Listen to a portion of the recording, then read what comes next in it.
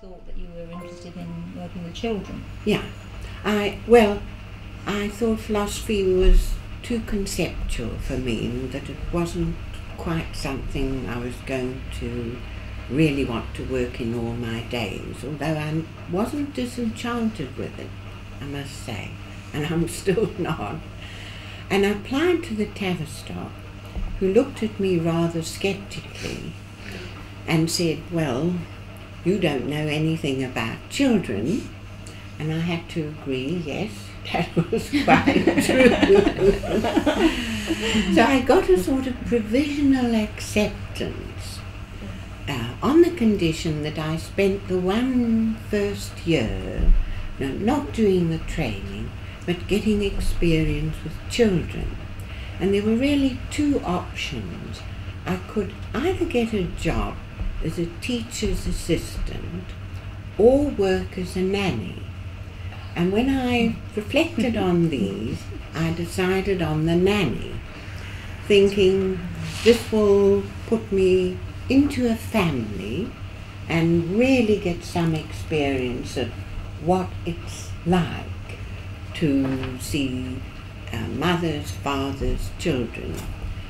So I got myself some jobs as a nanny, not a live-in nanny, a daily nanny. I did start my analysis that year. So I had my analysis, and I really had, 2 nanny jobs, which took up all the time. A lot going on. And a lot going on, yes. And I started the training only the next year. And I think both at the Anna Freud Centre and at the Tavistock, we were very fortunate in those days. First of all, we saw our training cases 5 times a week. At the Tavi, on the health service, no problem. And at both places, senior analysts were very happy to supervise us, because really child analysis then, it's not now, was at the forefront of discoveries in psychoanalysis, ongoing controversies, and so of course analysts were interested. And I was very lucky, as I think the people at the Anna Freud were also very lucky. And I had Esther Bick for my little case, Betty Joseph for the latency, and Hannah Siegel for my adolescence. I had a good start. How did you decide where to go, the Anna Freud or the Tavistock? What made you? Well, that's an interesting question, because I really, when I left philosophy, I didn't know anything about Anna Freud or Melanie Klein or Winnicott or anything else. I had read a lot of Freud. And I have to say, it was my husband who is himself a philosopher, and he'd read a lot of psychoanalysis, including Melanie Klein. He said to me, go for Klein. And really it was not out of knowledge. And I think we all felt, if you had to be loyal to your group, and if you had an idea from somewhere else, you felt sort of sheepish and disloyal. And I was the only Kleinian we were 7, among independents and contemporary or classical Freudians, as they were called then. And used to be what did in the end become a standing joke, but it was quite serious. Every time I presented, they'd all say, oh, but you talk too much. And every time they presented, I would think, oh, you don't say enough.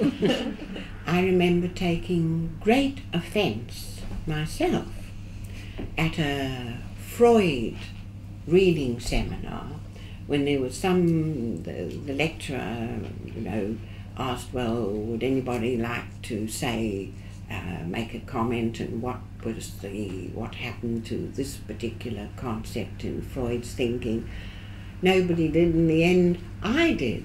And the response I got was, "Oh, fancy you, a client, knowing anything about Freud." And I was absolutely, furious and incensed. But I have to say, I might have taken offence there, and I'm pretty sure I myself gave offence to other people in a way of feeling, well, Klein's got it, which you haven't. That much more what I think of as a sectarian stance, really. There's one's own life at stake, one's own psyche. And we all have patience at the end of us. And the next day you're going to work with a patient. And we all have anxieties about what we do, and our work, doesn't just roll along conflict-free, does it? And so of course there must be doubts. Well, should I be doing this differently? Would another approach with this patient really facilitate things in a way that I cannot? Why are we so stuck? And I think that's absolutely right. The stakes are very high, both for one's own analysis and consequentially for the work we will be doing ourselves. The stakes really are high. Do we believe there's more than one way of doing psychoanalysis well? Or not? Because I think what I'm calling the more sectarian atmosphere thinks I've got the only way. And if very limiting, isn't it? it is, and if we are in a state of pluralism, which plainly we are, then there is more than one way. But not everybody, talking of personalities, you can see, actually believes this. And, I think myself that it's a time in psychoanalysis of letting things be, not forcing things. We won't sort all this out. They're complicated issues. It's terribly difficult comparative psychoanalysis, I think, really. And it seems to me more useful to let people be, forget our three boxes. I mean, it seems to me something quite tragic that the contemporary Freudians are now, as it were, a tiny group. This is ridiculous and not appropriate to where we really are. If we have to give ourselves labels, these old boxes don't really fit anymore. And somehow, but it's not easy, genuinely to accept a kind of plural way that I think psychoanalysis actually is in, and whether we are going to have one language, one psychoanalytic language, and one psychoanalysis, well, the future, you will know. And child analysis, there was such an optimism about it.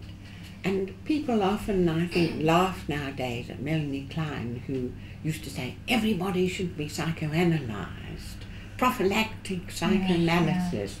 The world would be different, and perhaps it would. But we all know this won't sadly happen. And I had then a private practice of child patients, and I worked, I was going to work at the Tavistock but then got a job at the Institute of Education instead. And that was a very interesting setup. It was Susan Isaacs who established this department in the Institute of Education, and it was meant for teachers, and they came for a year to do two things, to improve curriculum and all that kind of thing, and also deepen their understanding of the child. And Susan Isaacs had it, Ilse Hellman had it, Frances Tuston, I say had it, because it seemed to be sort of bequeathed. I don't think it was advertised.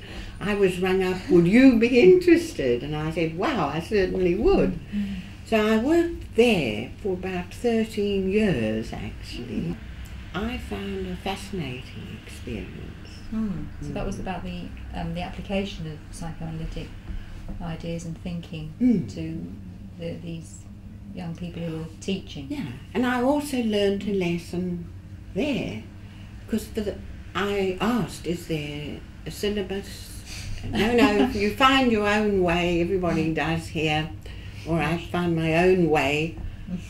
In the beginning, what I did the first couple of years, and what I was told was give them some idea of what child psychotherapy is like, so they'll be willing to refer children.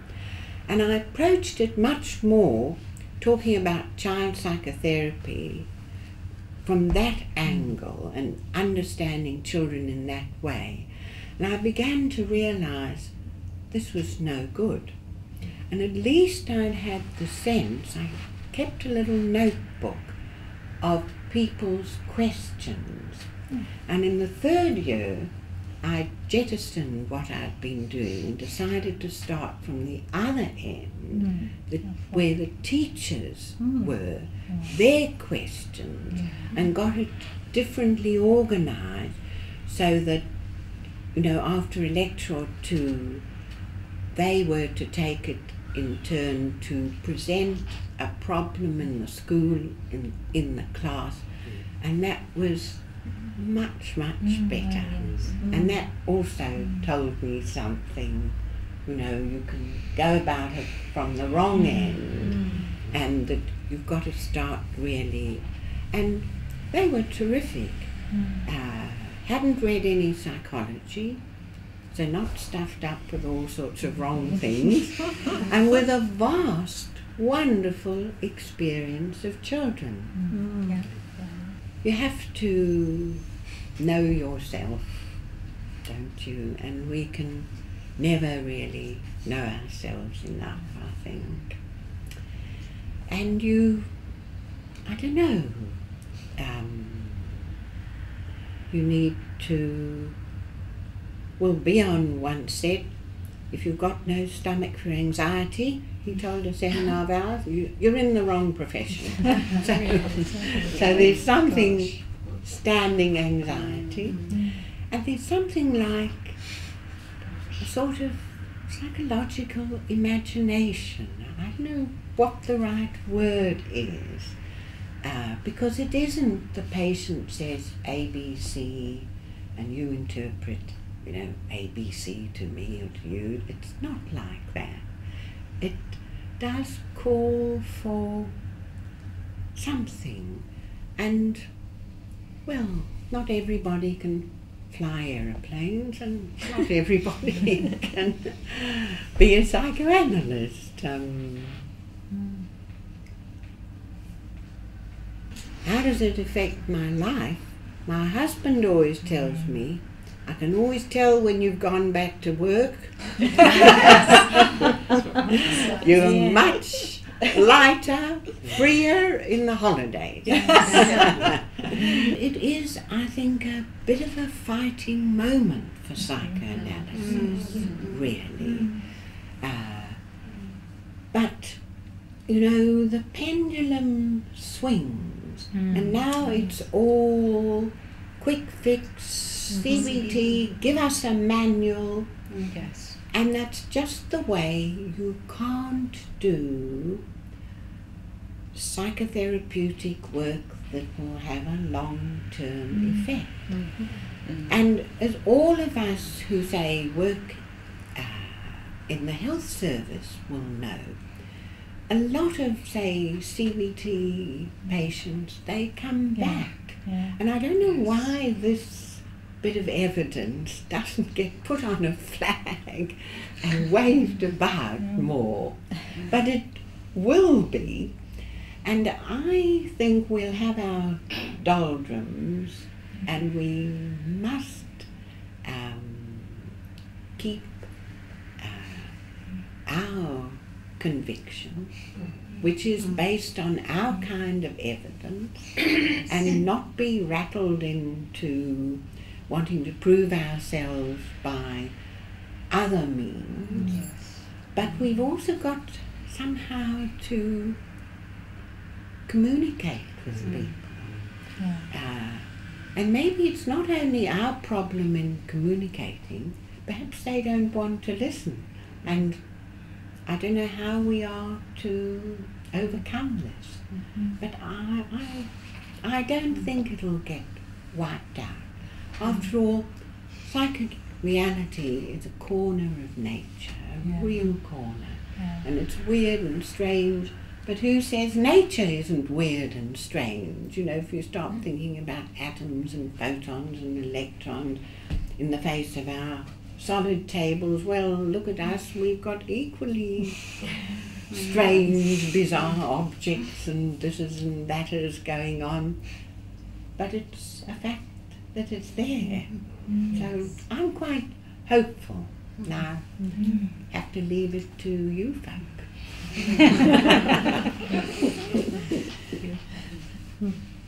Okay, so shall we close there then? Thank you very much, everybody. Thank you very much. Thank you so so much. much. Thank you.